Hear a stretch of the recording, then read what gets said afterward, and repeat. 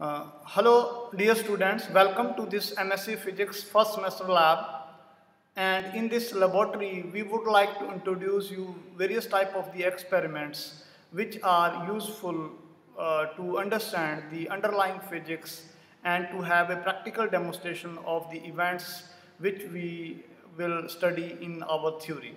So today we are going to start with the first experiment, which is the four probe experiment. The aim of this experiment is to find out the energy band gap of the semiconductor material by using the four probe method.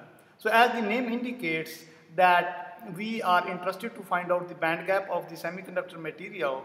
The semiconductor material can be germanium or silicon. Basically this will be a thin specimen, and we can apply this four probe method to find out the resistivity as well as the band gap of this material.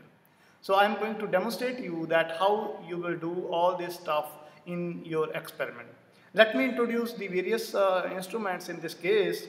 So we have this kit, which is the four probe setup, and this is an oven which contains our crystal, and the crystal is connected to the four probes. Basically what will happen that, for example, if you have this crystal like this, then the four probes are resting on it. So the two will be for passing the current, and through two probes we would like to measure the voltage across them. Okay, so let's have a quick look at the crystal. So what I'm going to do, I'm going to take it out from here to demonstrate you that what is inside. Okay, so if you look into this oven, we can increase the temperature of the crystal in this case, okay, in this oven. Okay, now the second part which I would like to introduce is this one. Okay, let me bring it closer to you so that you have a closer look at this specimen which is there. Okay, so what I'm going to do here, you see here, okay, there are basically the four probes which I am talking about. Okay, here you have the four probes, four pins basically, and this is the specimen which is the germanium or silicon. In this case, okay, we have taken the silicon specimen, and then the two probes are used for the current and two for the voltage in this case. Now what I will do, that I would like to put it back into the setup and try to demonstrate that what is happening with this setup. Let's have a quick look at this setup. Here, what type of the things do we have? If you look into this portion, then you have some connections.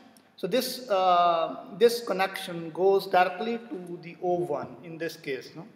And the second connection which is there, that goes to the crystal in this case. So basically your crystal will be connected with the help of this one. Okay? And then the four probes which are there, these are the voltage terminal, and these are the current terminals. Okay, so we are going to pass the current through the semiconductor material, and we are going to measure the voltage across them. Okay, so now what we will do, that we will switch on this experiment by this knob. Okay, I hope that all of the other components are quite obvious in this case. No, let me again have a look at it. So you have this knob. With the help of this knob, what you will do, that if you put it in this condition, then it will give you the current, and if you toggle it, in that case it will give you the voltage value in this case, and the current and the voltage values will be displayed on this setup in this case. No, so you would have this millivolt and milliamps. So the two scales are there. Okay, let me have a quick bit better zoom of this. Okay, here. So you would have the voltage, and then you have the current. We will fix the value of the current and note down the voltage of the current voltage values from this display. On the other hand, you have the second one, this meter. What it will do, that when you toggle the switch, in that case it will be switched on, and your oven will get a temperature which you set from this knob. Okay, so what you can do that with the help of this knob you can set the temperature value, and then when you switch it on, at that time the temperature value of this crystal that will keep on increasing, and that will you can also note down the values of the voltage in this case. So what I will do that I will switch on the instrument. Now you can see this, and I have this the value of the. So what I will do that instead of having the voltage value, let me toggle it to this value. No, let's put this value, adjust the value of the current to say 1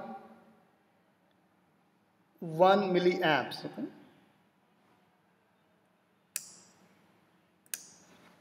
Okay, so we have this value which I would like to adjust to 1 milliamps. No? So this is the value which we have adjusted to 1 milliamps. No? Let's note down the corresponding value of the voltage which is there. Okay, so let me have a wider look at it. And if you look into the voltages, then you would have this value of the voltage from here. Okay, so let's switch it on and keep it this value. Okay, keep this value 1 milliamps.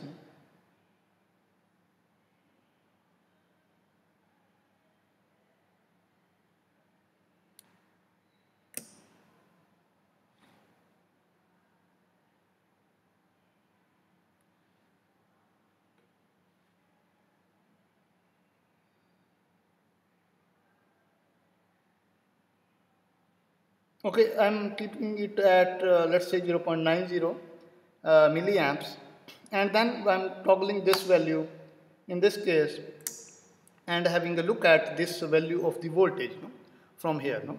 So what we will do that we will note down in our observation table what we would have the value of the temperature which you will note down from here. This is 312 Kelvin, and then you will keep on varying this, set the value from here, and you will set up this value to let's say some let's say like 350 Kelvin, and you will keep on that the crystal will keep on heating, and then your voltage values you can note down from here.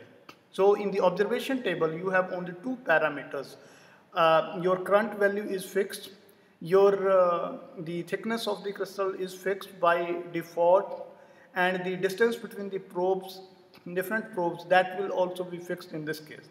So now only task would be to have a look at this value which is the temperature value, and this value which is the voltage values in this case. Okay, so let's have a quick look that here at corresponding to this 312 Kelvin we are having this voltage value which is 112.5 in this case. Okay, so we will note down this, and the observation table which we have is in terms of